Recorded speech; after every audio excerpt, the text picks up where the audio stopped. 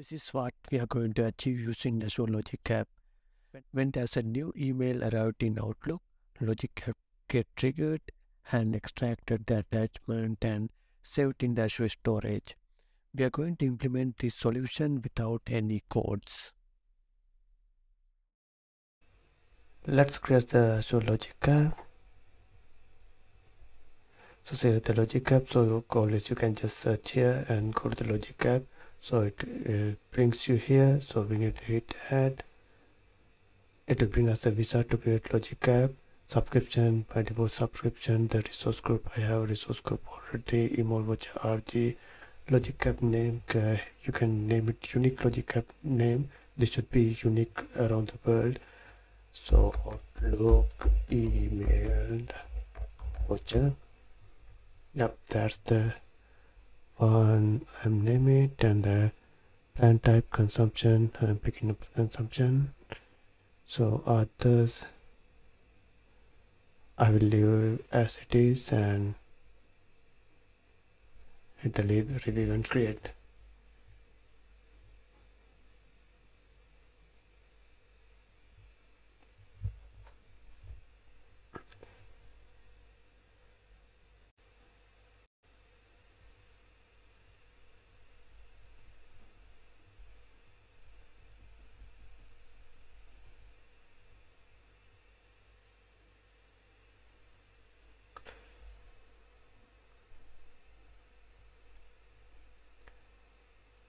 This might take some time, so we have to wait a little while.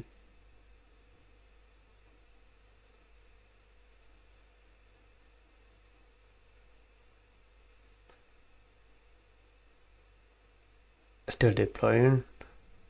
Yep, it's done. We can go to resource.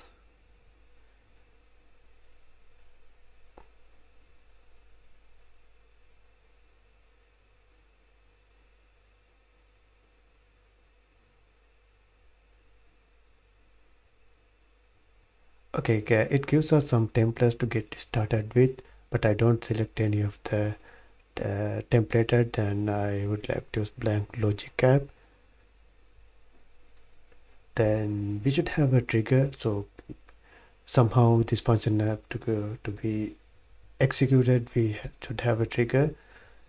So what we need to do is we need to use the Outlook as a trigger. So I'm just picking up the Outlook. There should be multiple triggered. When new emails arrives, if it is not showing, just search for this one. It will bring. Okay, the folder. Okay, I am already authenticated this one. Otherwise, you will come up with some prompt to authenticate to Outlook.com. So what we really need to do is you need to sign in. So it will take you to sign in and authenticate to Outlook. The folder, what is the Outlook mailbox folder and important. So we can define some configuration parameters when the trigger should activated. Here only with attachment, so I will make it yes. So we need trigger to be activated only when there is an attachment in the email. Include attachment when passed this on to Azure Logic App, yes. And we can add additional parameters. So we have multiple other parameters supported by that connector. So but I am just going to use the subject filter.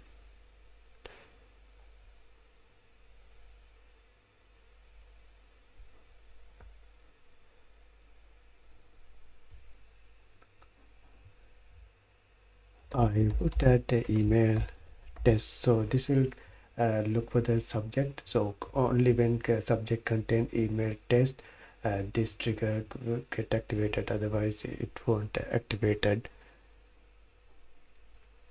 So then another step. So what I need to do is create blob in the storage account. Okay, create blob. This is the action we need. Storage account. Yep, I have already authenticate as this one. Otherwise you can just go to the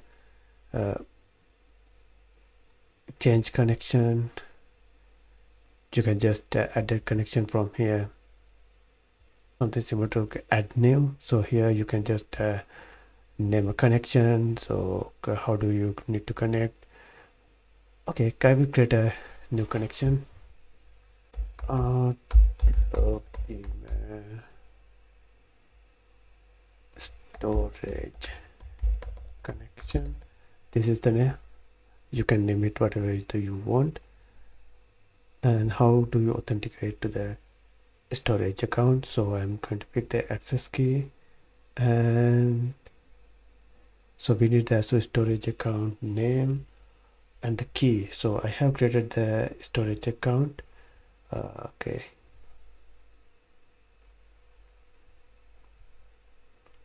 the storage account, and I'm going to access keys. This is the storage account.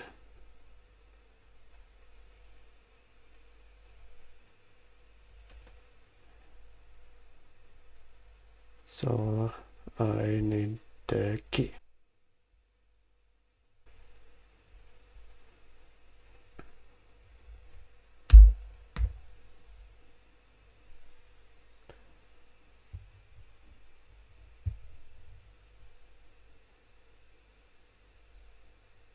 Okay, now once we configure that done, we can pick the connection to storage, the email watch storage, that is the storage account name, the folder path, this is the container.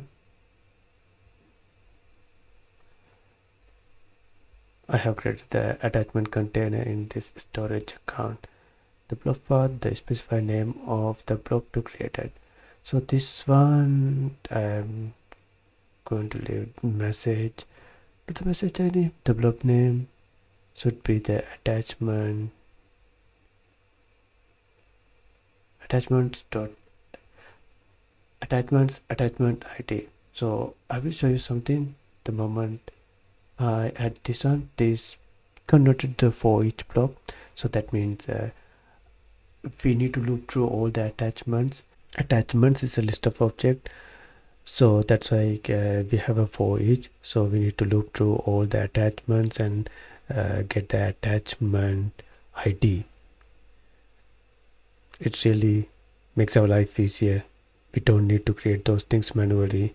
So the block content, what should be the block content? It's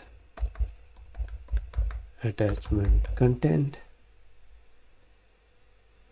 Yep, attachment contents.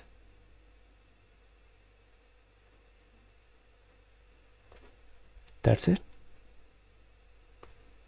Now save this on.